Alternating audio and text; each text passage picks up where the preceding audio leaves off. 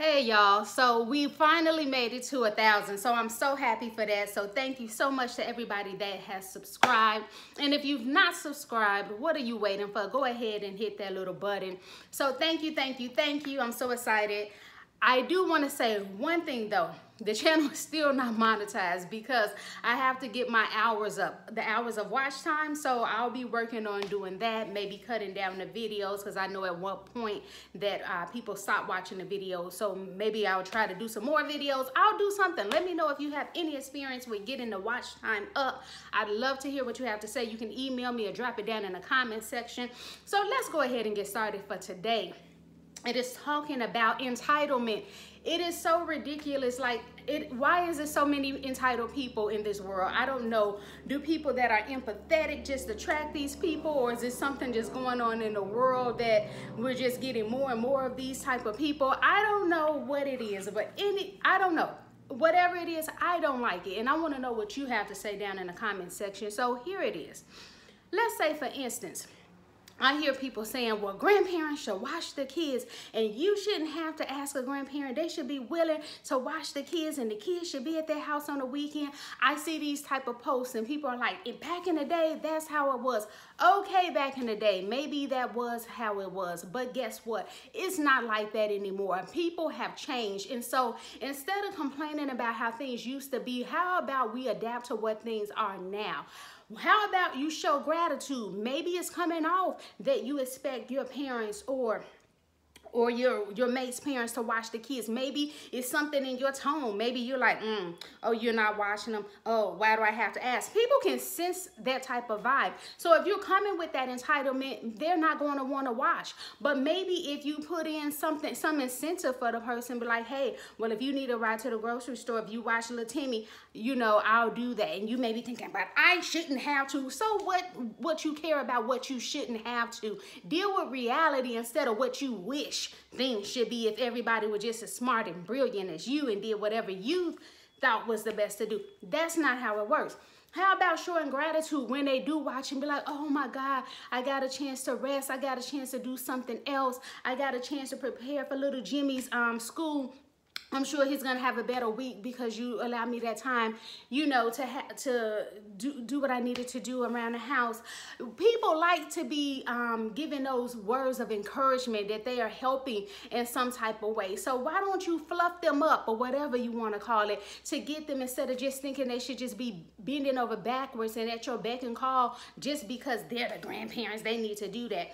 Moving on to other people that have businesses, like, I'll see type of people who never support anybody's business. I mean, they can see you every day, live in the same house, know you selling whatever, fake nails, know you selling lip gloss and body butter and incense. They won't buy not one from you, okay? They won't tell nobody you selling it. They won't like it on social media. They won't do one thing. They won't tell you could have a party and they would walk right in the house selling your incense. They will walk through and walk out like they don't even know what you're doing, okay? They won't say congratulations. They can be in a room where everybody congratulating you, and they will act like they don't know what's going on and why they there, because it's a celebration for you, honey.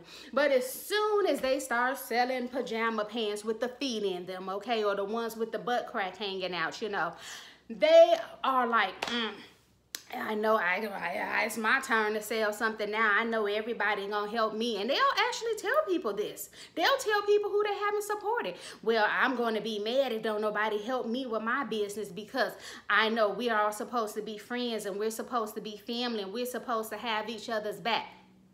Okay, but when you were selling stuff, where was the family in that person? Where was the friend in that person? Where was the having the person's back? But now they got all these little sayings now that it's on them. See, that's why I try not to listen to people when they got all that stuff to say, because they usually saying it to benefit them when they bring it up. We supposed to be family. We supposed to be friends. But it only applies to them so they can get the benefit. So now they just expect everybody to start throwing money at them, sharing them all over social media. But baby, they couldn't even give you not one clap, but they expect you to get excited and go crazy. Woohoo! But where was all that energy and goodness for you? No, it didn't exist, but now that it's them, it's something else. And I want to say again, I have reissued and totally revamped my first book, I Should Have Worn a Curtain, a novella by CashApp Alexander. It is found on Amazon in a book format. See how pretty this is? You can get you one just like this, okay? At Amazon, and you can also get I Should Have Worn a Curtain in ebook if you have an ebook, and also you can get it on Kindle Unlimited. I also released my first full-length novel. A novella is shorter than a novel. My full-length novel is called Road to Malevolence, again by CashApp Alexander. Road to Malevolence. You can also get that on Amazon and ebook, Kindle Unlimited, and paperback. And let me know, even though it's a girl on the cover, don't get it messed up, because Janet is something else, baby. This is an adult novel with trigger warnings, corporal punishment, child kidnapping, and child murder without the graphics. So don't let the girl on the cover fool you. I want to let you all let me know what you think about that book. I'm waiting on reviews. So when you read my books, please leave a review, even if it's a short review. It keeps me motivated, lets me know what I am doing right, and keeps me going on. Thank you so much for that. Also, back to what I was saying, entitlement.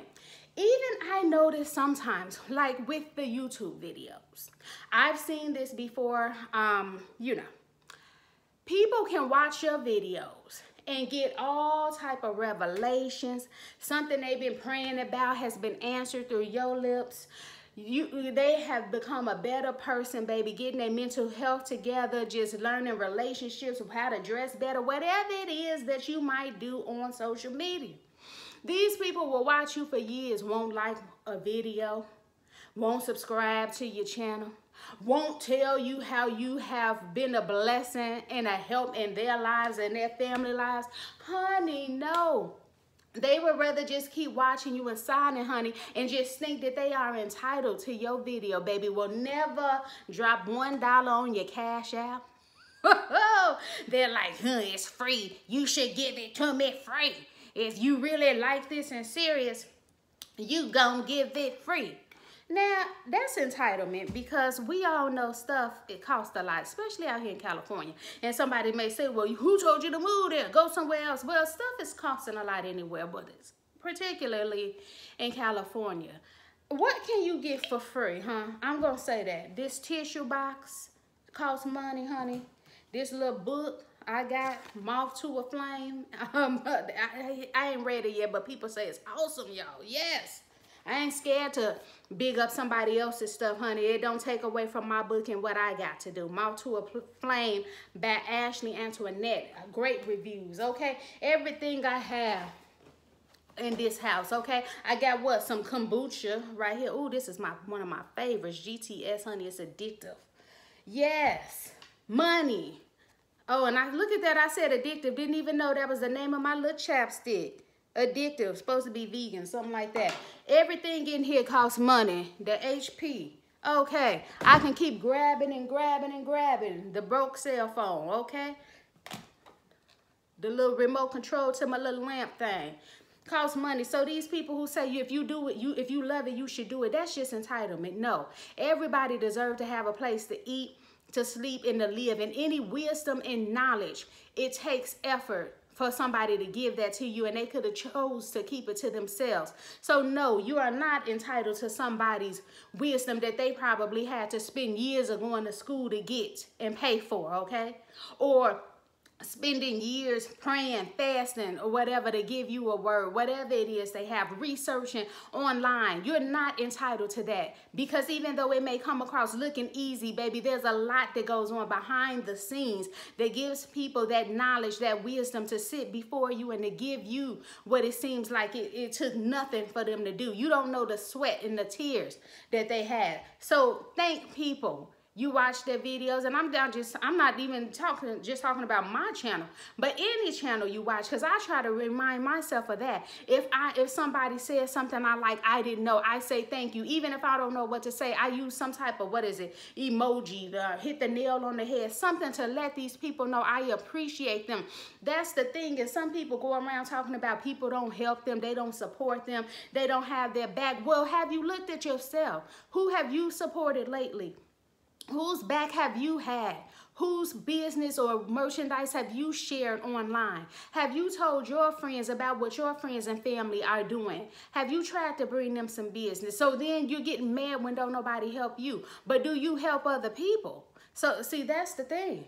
Like for instance, you can share somebody's stuff online for their business. Let's say they're selling cocoa butter. You find somebody doing a cocoa butter competition online. You see, not CC, that's not the email. You tag your girl because you like, oh, I want her to get this business. They gonna put her cocoa butter in a magazine if she win. You know, you tag her every time you see cocoa butter. Every time you out, you telling people, oh, Sally sell cocoa butter. Let me give you Sally card. You do. You know what? You can go back to that same post, and Sally has now putting pictures of her cocoa butter up. She ain't liked or loved the your little comment where you tagged her name. She ain't tell you or even privately text you or called you and said thank you. I wouldn't have known about that competition if it weren't for you. She ain't DM you. She just threw her pictures of her little dusty cocoa butter all in that dang on post, but didn't even come back to say thank you. It reminded me of that scripture. I don't know which one it is. My Bible scholars let us know in the comments, where Jesus had healed some lepers and they all ran away, skipping along on their way. They was all dusty, couldn't walk, and he helped them, healed them. And only one came back to him to say basically thank you. And he said, well, where all the other ones go? Because he was like, wasn't it like 3, 4 y'all I healed? I mean, come on. You the only one came back. He like, oh yeah, they ran off somewhere else. People do that. They forget about you real quick. I think about even the guy in the prison in with Joseph in the Bible. He told Joseph told the man revealed what the man's dream meant. The man was like, yeah, I'm gonna remember you when I get back to Pharaoh. I'm gonna tell Pharaoh. And the man forgot all about him. Entitled, just getting people's information for free and not paying them back for nothing. How do we do that kind of stuff and think it's okay, y'all? Come on. So hey, let me know what you think down in the section. Have you been running into these entitled people? Are you one of those entitled people? And sometimes we can get that way, but I'm always trying to look at myself. That's how we get better and see, where can I do better? You know, how can I celebrate people? How can I show them that I appreciate them? And you know what, with these entitled people, the best way, and I'm gonna get out of here, the best way to stop this behavior is to cut them off. They got that new business they've been ignoring you. Guess what you do when you get there? When they get theirs? Ignore. Talking to me too, yeah. I'm looking in the camera, talking to me. You ignore them, Samyra, yes, okay? I'm not crazy talking to myself in third person, but you get it.